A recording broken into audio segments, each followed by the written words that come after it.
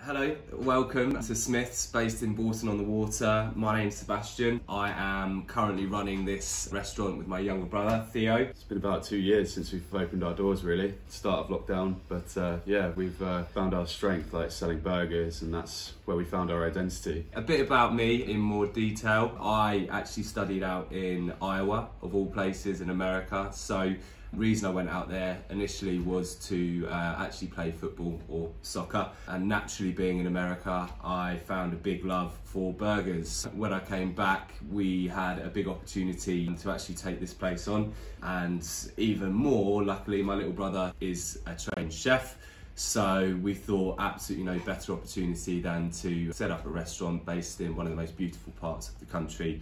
Bourton is probably one of the busiest places that I've ever been, let alone worked. So on the staff front, I think it's really important that we try and get everyone in a really good mood before we open the doors and let the chaos descend. We love every minute of it. We get such pleasure from hearing the reviews and responses from people saying that we serve the best burgers, and that is what we strive to do, and we get a kick out of that. All of the amazing feedback and response from people saying that we do incredible burgers. Quite incredible that we've gone on such a big journey from literally standing outside the front of our shop with a tiny grill with absolutely no customers today where we are. We've got over 500 reviews on TripAdvisor, over 3,500 followers on Instagram, returning customers. Those long hours are all made worthwhile when you just hear one good bit of feedback for the day, so definitely a massive sense of achievement there. But biggest lessons that I've personally learned since sort of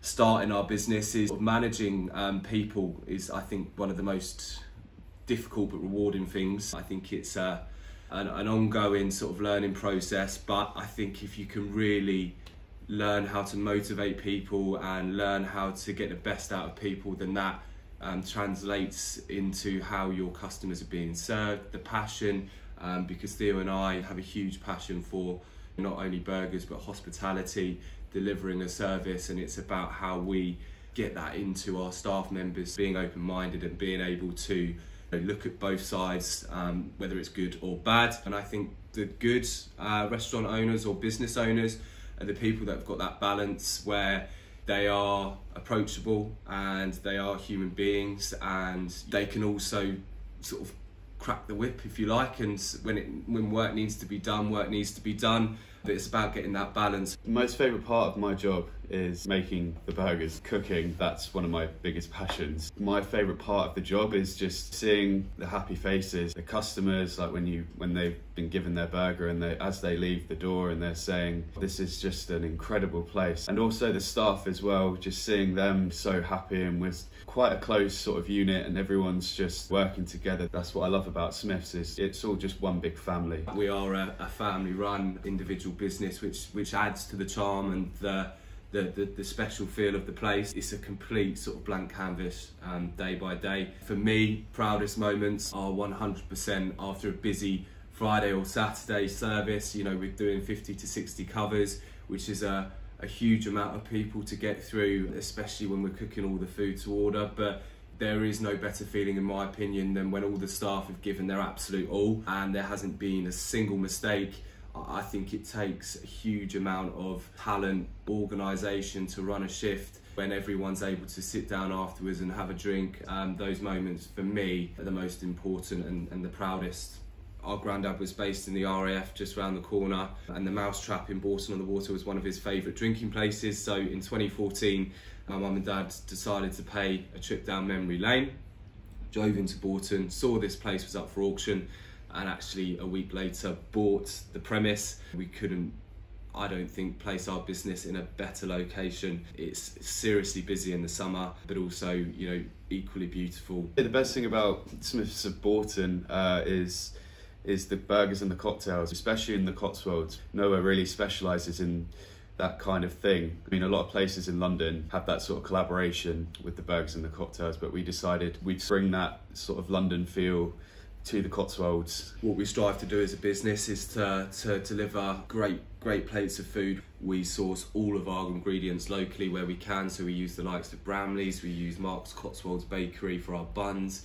You know, all the buns are handmade daily. We have heavily invested in great liqueurs. We've invested in a great barman who's had over 10 years experience. So, you know, where we can, we try and do things to the absolute sort of best of our ability. And I think the local community really do kind of appreciate those little touches, but also appreciate a good burger and a good cocktail. I mean, what's your favourite burger, Theo, and what's your favourite cocktail?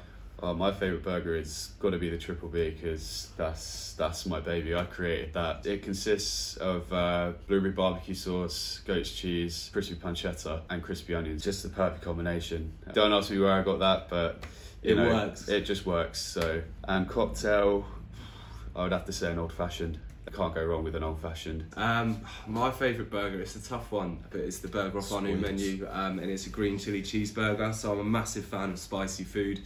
So our green chilli cheeseburger essentially is a take on a standard cheeseburger, but we use a lovely smoked cheddar, and then we have some lovely green chilies which have been cooked down slowly.